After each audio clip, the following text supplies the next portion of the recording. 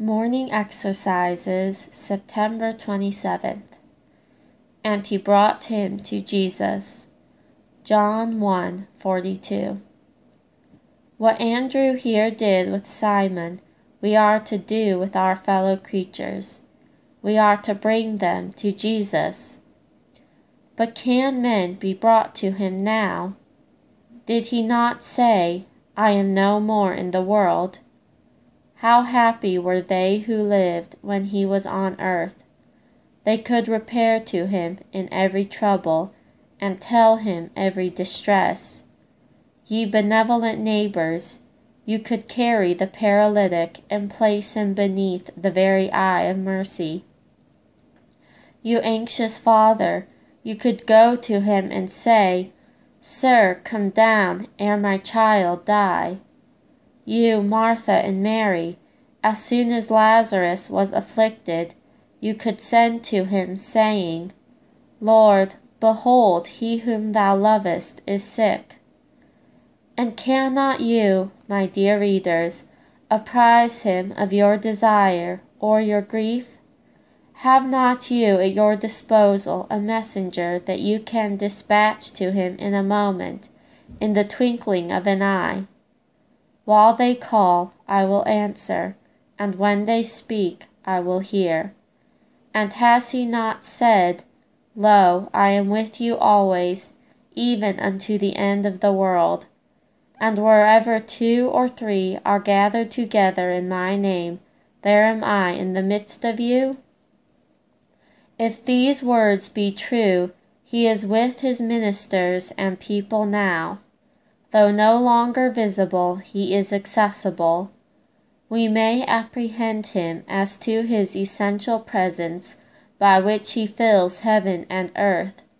We may apprehend him also as to his peculiar presence, by which he is nigh to them that are of a broken heart, and saveth such as be of a contrite spirit.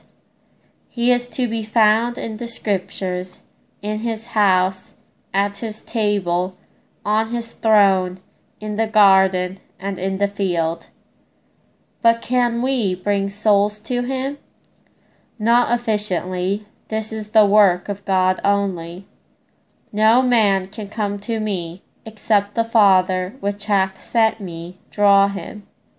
And the sooner we are convinced of this, the better. We shall then make all our attempts in dependence on the agency of his Spirit, and thus honoring him, he will honor us. But we may do this instrumentally, for God makes use of means, and he employs men, and employs them not only to do good to their fellow creatures temporally, but spiritually, not only to relieve their bodies, but to save their souls. And various and many are the ways in which we may thus bring men to Jesus.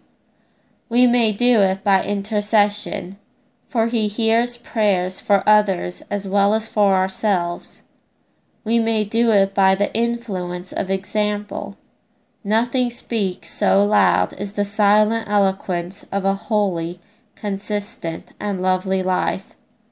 By this wives may win their husbands without the word, and servants may adorn the doctrine of God our Saviour in all things. By this all may be useful. All cannot be learned, all cannot be rich, but all may be exemplary. We may do it by instruction. Thus Andrew brought Peter. We have found, says he, the Messiah. And thus the woman of Samaria brought her neighbors, saying, Come see a man that told me all that I ever did. Is not this the Christ? By a word fitly spoken, a letter, an invitation to hear the gospel, the commendation of a good book, the diffusion of the Bible, the sending forth missionaries, the supporting of ministers, whose office is to turn men from darkness to light.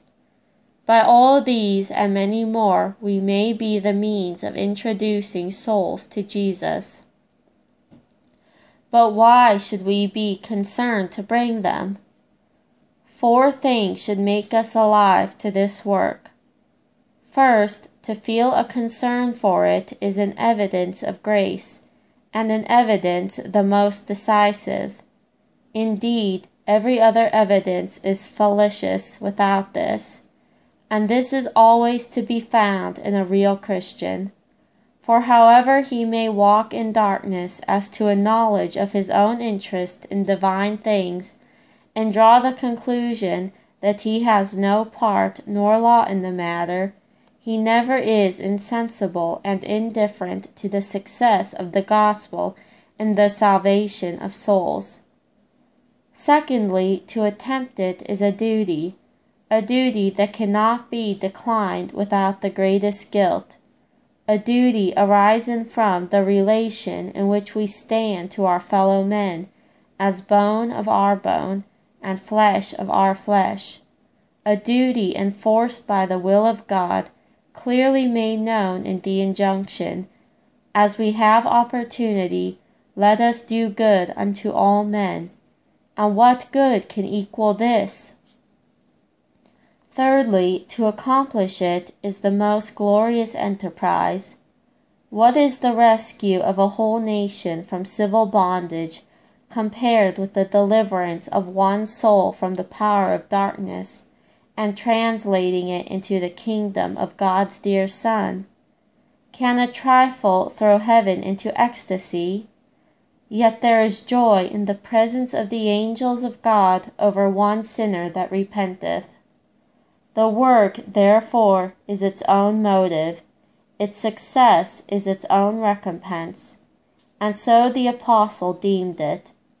If a man err from the truth, and one convert him, let him know that he which converteth a sinner from the error of his ways shall save a soul from death, and shall hide a multitude of sins. Fourthly, to fail in it is no disgrace. Yea, failure here is infinitely more honorable than success in any other enterprise. But wise and good efforts are never in vain. If they are useless as to the direct object, they do good collaterally. If they relieve not the beneficiary, they bless the benefactor. His prayers and endeavors return not void into his own bosom. We are a sweet savour of Christ, not only in them that are saved, but in them also that perish. The promise is not made to success, for this does not belong to us, but to exertion. Be thou faithful unto death, and I will give thee a crown of life. But while we endeavor to bring others to Jesus, let us see to it that we have come to him ourselves. It is awful to think of being the instruments of his grace while we are not the subjects. Great King of grace, my heart subdue. I would be led in triumph to, a willing captive, to my Lord, and sing the victories of his word.